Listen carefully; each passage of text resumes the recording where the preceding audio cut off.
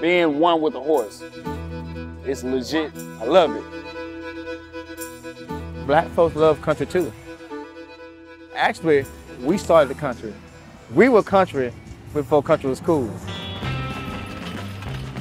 This is a Creole trail ride, a decades-long tradition rooted in the forgotten history of black cowboys in the American West.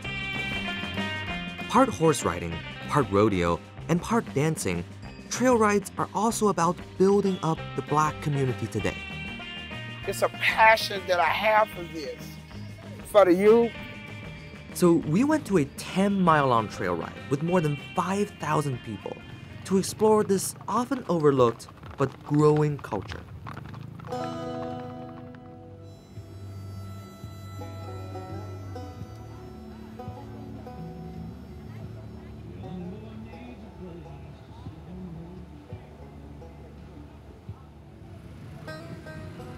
Kevin Turquie, aka Kevin Rodeo, is a professional truck driver in Houston. He keeps his horse Misty in a stable in the city, and most weekends he takes her out on a trail ride. He's been doing it for 20 years. Well, it's like a release, a stress reliever, like going to the pool, going to the beach, but we're on horseback. But trail rides actually began as a way to commemorate a journey that was anything but relaxing. More than a century ago, black cowboys would join the weeks-long cattle drives, shepherding cows from Texas ranches to Midwestern railroads. It's one of those heroic stories or romantic stories that people could regale their listeners with. You had to, worry about stampedes, you had to worry about crossing rivers, you had to worry about rustlers. It was a very big part of the economic growth of the United States in that era. In fact, about a third of cowboys in the cattle industry's heyday were black and Latino. But when you think of a cowboy, you're probably picturing this. So they would often make the cowboys in the books and the movies white because a lot of white people would not go to see a movie or did not want to read a book about a black cowboy. And so the image of the cowboy got whitewashed in popular culture. Today, even some black people in Texas are surprised to see a black cowboy or cowgirl. Here we come down the road, stopping traffic, and it's 200 people on horseback, and they be like, okay, what is this? And some individuals, they actually, by just seeing us, they get involved. They be like, ooh, I want to do that. Today, Creole trail rides happen almost every weekend in Louisiana and East Texas. This year's Liz Cook trail ride includes a midnight ride.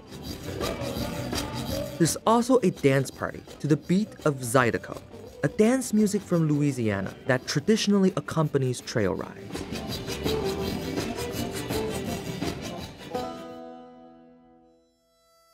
But the draw of the ride goes far beyond the fun. This, I believe, will keep younger kids out of trouble. The horses have to eat before we eat. You gotta go feed them every day. This is hard work, and to teach them responsibility. You have to have respect for these horses. You have to have respect for the land, the people who throw the rides. Like, I've had trouble with my attitude, anger problems, and this has been like a major calm down for me. It's about getting together as a family. I lost my husband a year ago, but guess what? These folks